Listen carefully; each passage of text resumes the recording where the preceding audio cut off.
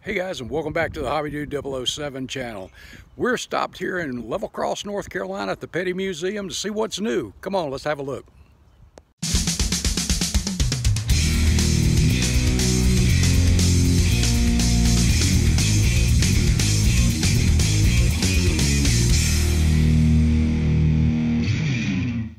Always a pleasure to visit the Petty Museum, but this visit was a little bit different. Yes, I wanted to go through the museum. There's always something a little bit different and even new, and this was no exception, this visit. But my main reason for stopping was to get permission and set an appointment to come back and get some detailed photographs of a couple of cars. And if you remember the 81 Buick, the Daytona 500 winner from 81, I did the video that just full detail. I had gotten permission, and one of the guys from the shop came over, opened the hood, opened the trunk, gave me access to the interior, and let me photograph everything. So we've got some great detail, accurate pictures of the actual car that won the 81 Daytona 500. And a lot of the original cars are still in the museum, and I want to get permission to do a few of those. So that was the reason for the stop, was to get permission and set an appointment. So we'll be looking for some upcoming stuff. I'm not going to tell you which cars they are yet, but I want to do these little by little by little. And Sharon, who's over the museum, Richard's daughter, is just absolutely awesome. She's just great to work with, and I look forward to getting those and sharing those with you in the future too. But as I walk through the museum, well, first of all, when you pull up, just to the left of the shops in the museum is the house that Lee Petty lived in. Lee and his wife Elizabeth lived in, and Richard was born upstairs. And Maurice was born here too. And the house, as I understand it, is open to the public during special events. And but it is still there, and it is a historic site. But when you get into the museum, one of the first things you see as you go past the entry in the gift shop there is Lee Petty's Daytona 500 winner, the Oldsmobile.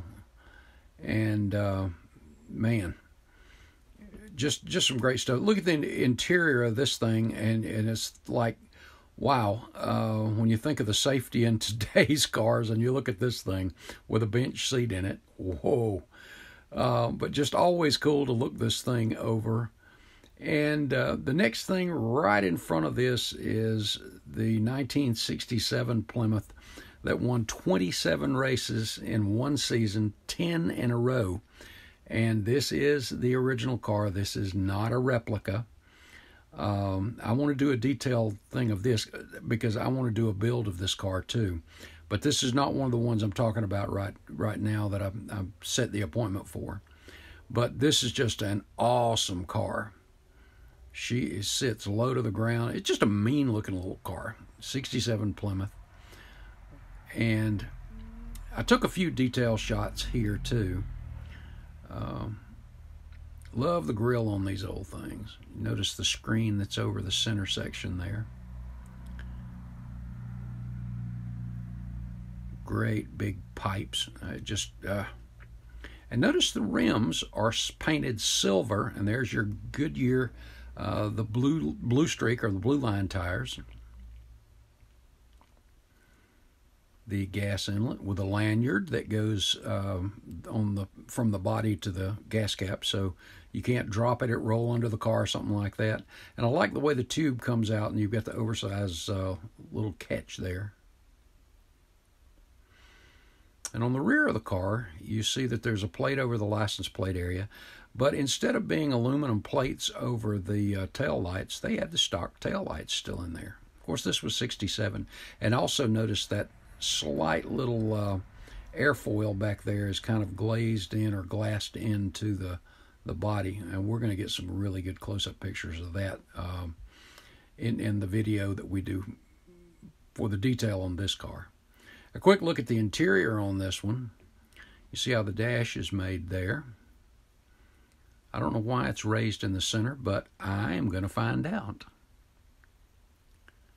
And you see the way the fuel line is run through the tube and just made right into the floor. Rear suspension and shock mounts. Kind of cool the way they did that. And they've also widened these wheel tubs, and I'll show you that how they did that in when we get to this car again. I've already got a good many pictures of this car, but I'll share some other ones with you. This is kind of cool too. The steering wheel. Notice that the electrical tape is not only wrapped around the steering wheel, but on the spokes for the steering wheel as well. I think that's kind of cool. And the seat is almost like a stock bucket seat. You see the racing harnesses over to the bars behind it. And notice the tubing with the padding around it that's on the right side. That's just kind of the retainer to keep you in the seat in the turns. And notice from the rear roll bar how much further the seat is forward. There's a bar that comes out that the seat is mounted to there. This is just cool old vintage stuff. Also notice that the roll bars on the far side, as they go into the aluminum, the roll bars that go from the hoop, or well, the back bar, the bars that go out and around the sides, they're inside the doors underneath that aluminum paneling. Sorry about that, guys. Getting tongue-tied there a little bit. Then one of my favorite cars, the 2+2. This thing was just bad looking sitting still. And I do want to do some really good detail pictures. There is the Salvino kit out there. I want to get some good detail pictures of this. Just, again, a bad looking little car. One of the things that always fascinated me, or I want to know more about, is because of that big arrow window in the back, you notice just how short that deck lid, that trunk is. Very. So I want to get a look in there. I want to see how everything's arranged. So I'm eager to get into that too. I think that's going to be a ton of fun. And notice that there's the 5-spoke chrome wheels on this. And I know that varied from race to race sometimes too. But look forward to getting you some detailed pictures on this car as well. A lot of the pictures actually in these things. One of the new things that was in the museum that kind of caught me off guard, but I was tickled to death to see it. I spent a lot of time taking pictures of it too. And if it's still there, I may try to see if we can get some close-up inside, all that kind of stuff, maybe raise the hood if we can get permission. We'll see. But Wendell Scott, if you're not familiar with Wendell Scott, he was the first African-American NASCAR driver. And he had a win too. And Wendell Scott, great story. I remember him racing when I was growing up too. And this is one of his old cars, 37 Ford. And as you see, number 11 VA. Look at those great that big hub and the drum brakes. Shot of the front, screws holding on the little covers over the headlight panels, and the catcher there on the over the radiator, dirt catcher. You notice how that's curved there too. And notice the canvas strap holding the hood down. Simple but effective stuff back in the day. Another look at that hub and suspension. You've got a leaf spring suspension there.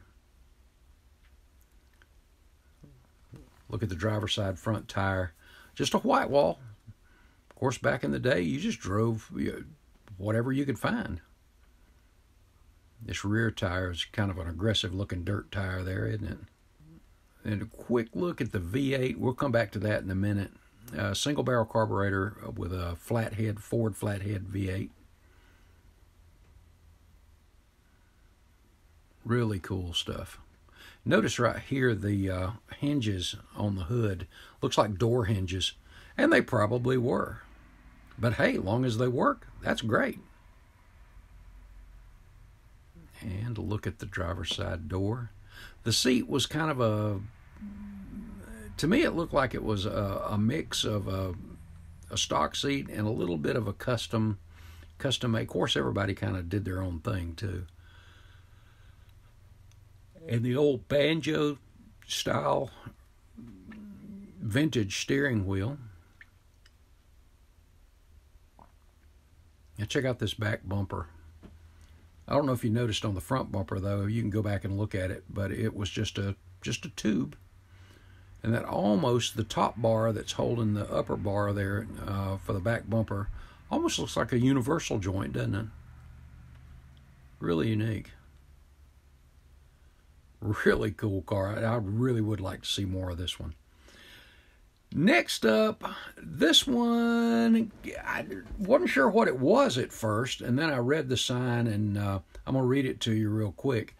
It just says, sometime in the 1970s, the king dislocated his shoulder in an accident and needed a way to exercise while at home to get back in race shape. An employee of Penny Enterprises made this rig, and the king set it up in front of his TV at home. Every night, he would work out his shoulder while watching TV. This home therapy worked, and he was back in the race car soon. But is that not just kind of cool? Can you imagine sitting in front of your TV in this little thing and turning a wheel and just using it as a workout? Are any wheels turning, guys? Okay, and over to the next building. You see here in this video, I just did a panning when we got into the next building. This part where you see the 21 car there, that's a Kyle Petty kind of corner there. A couple of the cars, and you see on the left there the 45. That's another one. But these cars, as I said, are switched around quite often, and pretty cool. Right here, I know that Salvino's is getting ready to do the 7-Eleven Grand Prix of Kyle, and I'm going to see what I can do on some detailed pictures of that car too. But I had to stop at this Citgo car. I think this is the one that won the World 600 at Charlotte, and it's on display in the museum. And you could see, I took a few detail shots of the interior. And I may see if down the road I go ahead and get permission to get this one opened up and get some good shots of this too. And by the way, Mike's Decals makes a gorgeous set of power slide decals, or has those for this car. And notice it's not the gray interior that we see in a lot of the more modern cars, or this era car, but rather blue. And note that rear fender blister kind of over the tire there, how that comes out. Every time I'm at the museum, I always have to stop and look over this car because it's so cool. This 26 Model T is, well, as you see here, this car belonged to Lee Petty. He bought it because it reminded him of the car he first dated his wife Elizabeth in. It's like the first car he ever bought. That car he traded a horse for. Cool, huh? Always stop and look at that, because I those T models and A models, all of them just great little old cars. Very nice. And jumping over, one of the other things they had on display here was this Goodyear dirt tire. This tire was run at Bristol on the dirt race, and I think it was on, Eric Jones's car, and March 29th, 2001. So this is a modern tire, as you see, and here's a shot of it from the side. And right beside that, they had another dirt tire. This is a Firestone dirt tire. This tire was made only to run on dirt. The last time that they raced, talking about NASCAR on a dirt track, was Raleigh on September the, I think that's the 30th, 1970, and Richard Petty won that race. So there you go. And here's a look at the side of that tire. This one, every time I look at this engine, I'm intrigued by it. I want to see if I can find out more about this one. An experimental engine built here at Petty Enterprises, but that's kind of vague, isn't it? And here's a look at the engine. And had I been in that side of the shop when this guy walked up, I would have asked him. Yeah, I ran into Dale Inman. What an awesome conversation. He is one of those guys that, you know, when you meet somebody for the first time and you just feel like you've known them your whole life. Well, I've spoken to Dale Inman in the past, but it's been short because he was busy. There was things going on, and he's walking through with some papers in his hands, and he stopped to talk to me. I didn't flag him down or anything. What a guy, and what just a plethora of knowledge and history that Dale has too. But what a great visit. I thoroughly enjoyed it. Tip my hat to all these guys. Dale, thank you. And as I was about to leave, I went out the side door. Instead of going back through the museum, I saw the nose of this Dodge sitting back beside the building. So I wandered back there. And here's this Dodge in Merry Christmas, and I guess this is getting ready to be put away with the rest of the Christmas decorations. But it had the Victory Junction camp. You notice the wreath and the Petty logo in the center of the door. And look at the nose there. And this was the Victory Junction logo that was on the hood. And really cool. And when I walked back around the building and was headed to the car, a couple guys were rolling a race car out of the building, raised the hood, raised the trunk, and they went back in. And a young man was there photographing it. And I stepped over to him and I said, "Hey, man, do you mind if I photograph along with you?" And he's like, "No, not at all." So here's just some detail pictures. And I'm going to go out just with maybe a little music or something and let you take a look at these detail shots. But from this particular year, this is Monte Carlo. And the young man that was taking the pictures told me that he was taking pictures to go in apparently a sale thing because this car was for sale. And he said, "Are you interested?" I said, "Nah, I've already got 2 or 3 of them in the garage now." So, and we both laughed about that. But anyway, really cool car. And so if you're interested, apparently it's for sale.